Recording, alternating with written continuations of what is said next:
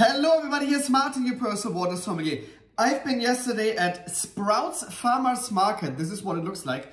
And they have this electrolyte water. So I thought, let's check it out, how many electrolytes are actually in an electrolyte water. So let's pour this water into a glass. Here we go. And then I have my TDS meters. TDS stands for total dissolved solids. You see there's two little plugs here. You put this in and one to the other one gives a signal, and that means how fast the signal goes from one to one, the more minerals and electrolytes are dissolved. It's very simple. They're kind of cool, these devices, but let's face it, they're giving you just an idea. That number, what will appear, will not be the perfect 100% number. You need to do a lab test to really check what's really in that water, but it gives you kind of like a range where this water goes. So let's check that out. Okay, that's a joke. 40.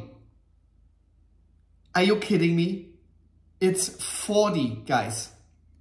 And to give you an idea, 40 is almost nothing. So a Fiji water, for example, has a TDS of 222. But they're not calling themselves electrolyte water. Then a Badois from France, over 1,000 TDS. Then Socosani from Peru, 1,300 TDS. And again, they are not calling themselves electrolyte water. Vichy Catalan, a high electrolyte water from Spain, 3,054.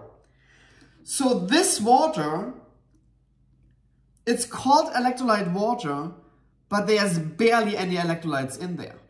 And that's the reason why I call this water scam. These are a scam, guys. So when you look at the grocery store and you see blasted electrolyte water, most of the times, it's nothing else than highly processed filled up tap water, and they're adding a little bit of electrolytes to it and then calling themselves electrolyte water. The problem is there's no regulations in America how many electrolytes needs to be in to be called electrolyte water. The only minimum when it comes to TDS is mineral water.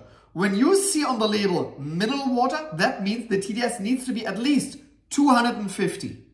So then you know actually you're getting some electrolytes. But this again, Sprouts, that is not cool. That you're selling this as an electrolyte water with barely any electrolytes in there. Come on, you can do better. And remember guys, water is not just water. Cheers my friends.